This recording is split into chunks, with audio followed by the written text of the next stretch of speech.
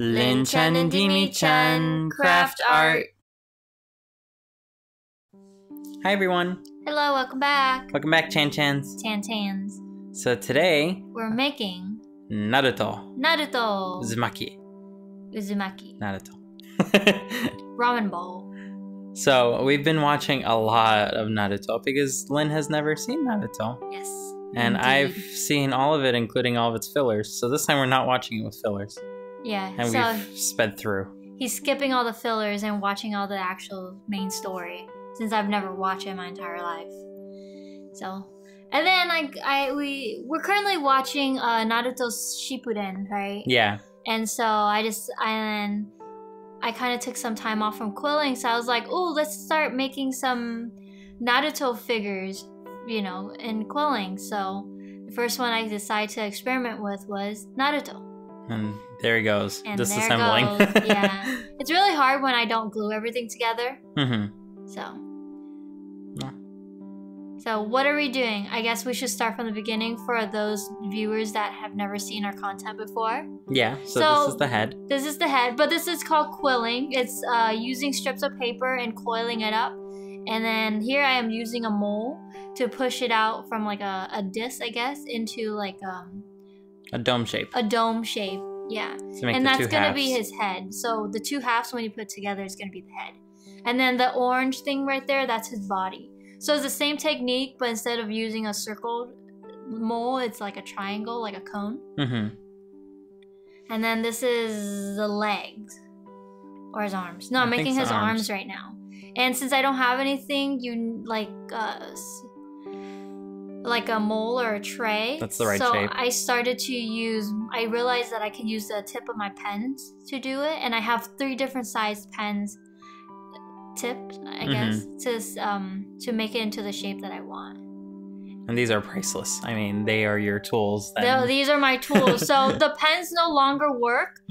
They don't have ink anymore. And at one point, I got glue on the inside of the pen, so they no longer click either.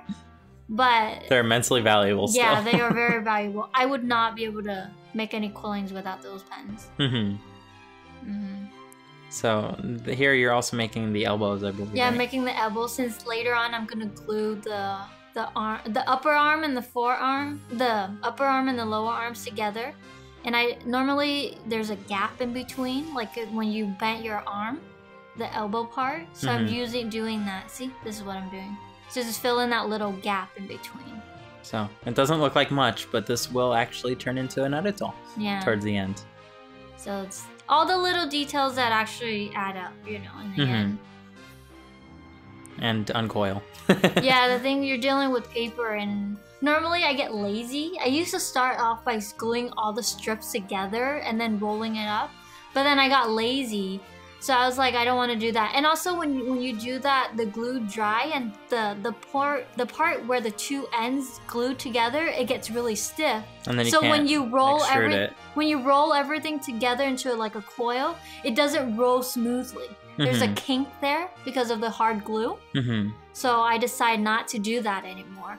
But by not doing that, as I coil everything up, sometimes I just jump out of my hand and then coil.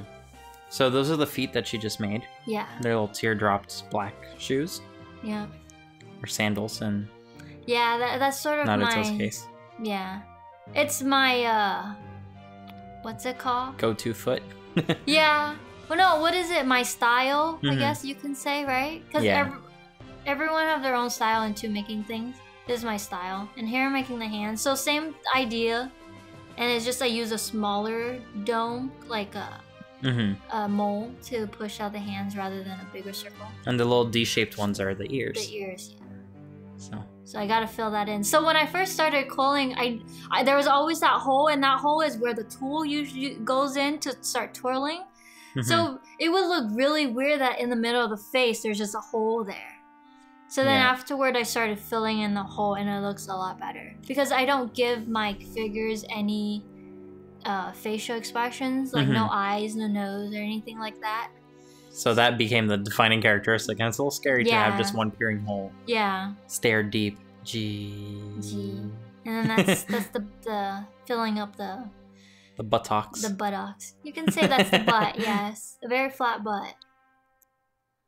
I still think like most of the anime figures that come out, how they all have very detailed underwear. That Lynn should make some nice underwear for some of her figures. You have to understand, a lot of these things are very flat, alright? It's not... I mean, I try at one time, like, you know how a lot of anime girls have, like, big breasts? So I try making culling and, like, making the chest big and, like, you know, lots of breasts. But I couldn't do it because it was just so hard to deal with paper. You know, so all the girls and guys all have the same body shape.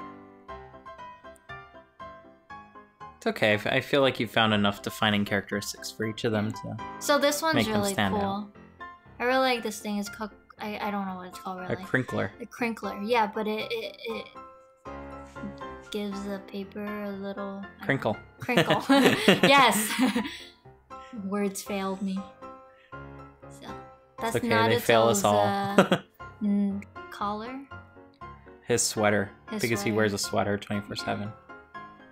With like a metal chain link jacket underneath. You know, It's so weird. ninja style.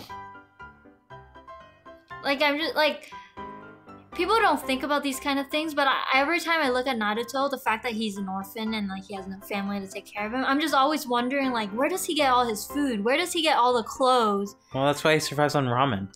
Yeah, but like, where does he get the clothes that he's wearing all the time, you know? Nobody's taking care of him. He's living by himself, so... It's those things that, like, it's never mentioned, but I'm always curious, you know? So now you're attaching all the pieces. Attaching all the pieces.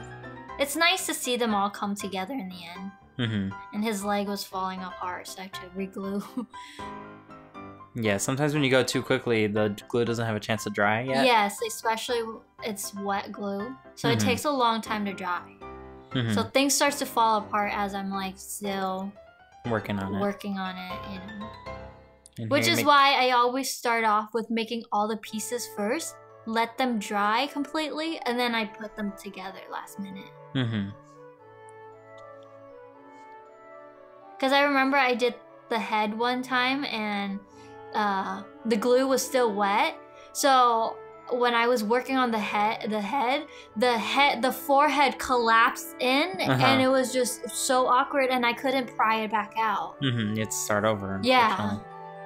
And that's the thing with like using paper and glue, is that once you put the glue on, you can't really just wipe the glue off to restart if you mess up. Because it doesn't really... It dries clearly, really nicely when it does dry. But when it's wet and you mess up, that's it. You have to start over. So if you ever wondered what a middle-aged Naruto would look like. And he's bald.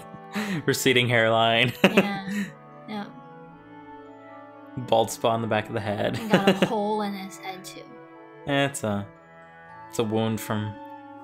battle. So I kind of cheated and made a bunch of hair strips on the side before I brought it and before I recorded the video, because I was getting lazy. Cheater. How will we know how you made all those identical pieces? I showed you one piece at the beginning, but you'll see me make some more later because I started. It's never running enough, out. right? I started running out, and I had the most difficult time. With the headband because the glue was wet and it was not sticking to the head. But it turned out okay at the end. There's just His bangs. bang tassels. I think we're the only people who would ever describe hair as tassels. It's so hard to do the hair though, because like anime hair is has a lot of volume and it's always so full, you know? And then I'm using paper, it's like all flat, so it's impossible to give it that full volume when it comes to hair. So whenever I make a figure, I have to like do a lot of research on what the hair looks like first. And sometimes in anime, they only draw one part of the hair at a time. and so it's not hard a to realistic see. volume. Kind of like in Dragon Ball, when Goku was little, he has those 3 big peaks and then 2 peaks on the side, right? But depending on which direction he turns, those peaks move.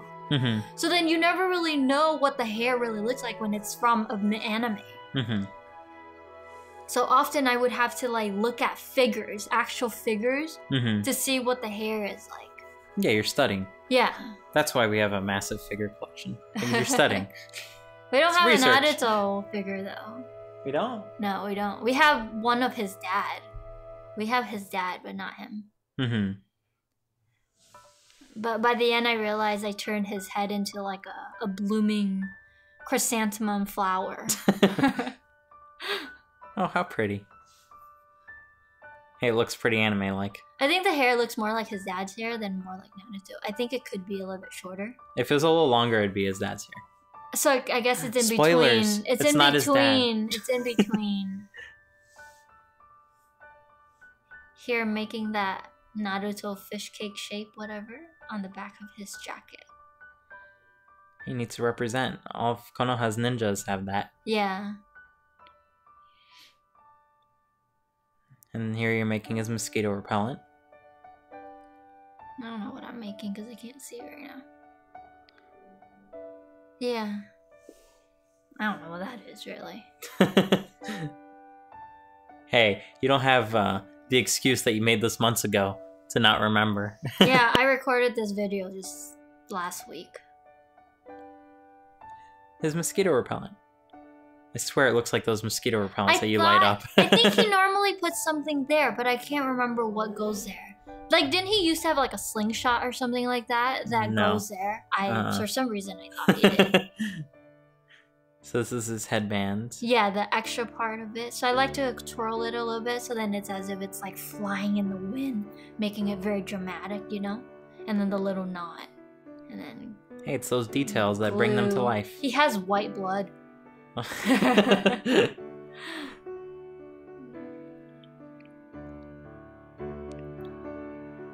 believe I'm making his weapon pouch right now. Yep, full of kunai and shuriken.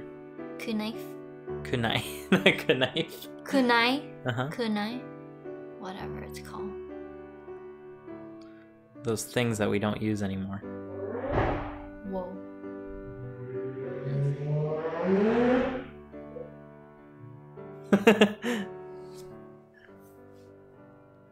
So that's finishing up the pouch. Giving it a little button. Yeah.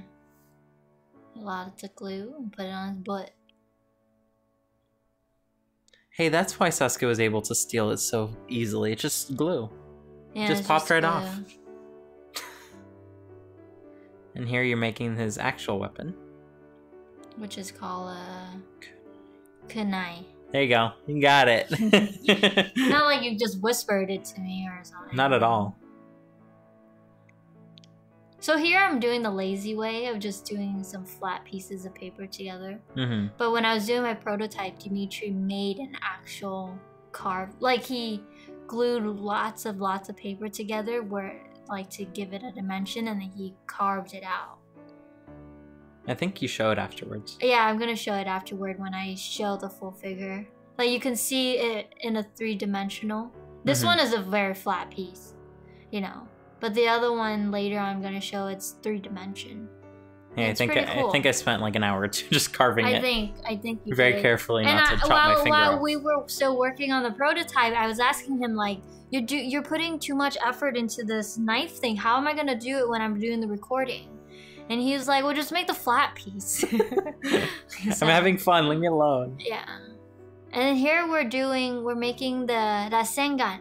Yep. Right? Which is his energy fireball. Well, actually not fire. His energy ball. What? I said fire. Energy ball. Energy ball. So she's spinning up her chakra. This was also Dimitri's idea by cutting like different strips of paper into different colors and then of different colors and then rolling them up. It's a swirling chakra. Yeah, it gives it a really nice color. And then here I'm just doing the base. So in real life, chakra is just strips of paper, okay? Yeah. Got that? Like, honestly, this form of art style is very easy to do. All you're doing is twirling up little pieces of paper. Yeah, just add tons of experience to that and you can pop out anything. Yeah. Actually, not anything. There are still a lot of things that, like, I can't do. You know? Which is why whenever I make a figure of some anime, I usually pick one where I know I can replicate it with paper. You're not picking any difficult ones. Yeah, I'm not picking any ones where I know for sure I can't do. Well, see, the glue is still drying. So this is the finished one and the dried one. That's not gonna fall apart. That's not gonna fall apart as I show you. But like you can see the knife it's 3D. Very nicely. Brought to you by Dimitri. It's actually a little sharp too. Yeah. Well, don't cut yourself. Me. Little Rasengan. Rasengan. And then his little pouch. His little pouch. And his big pouch. His back art. And then his incense burner. His zipper.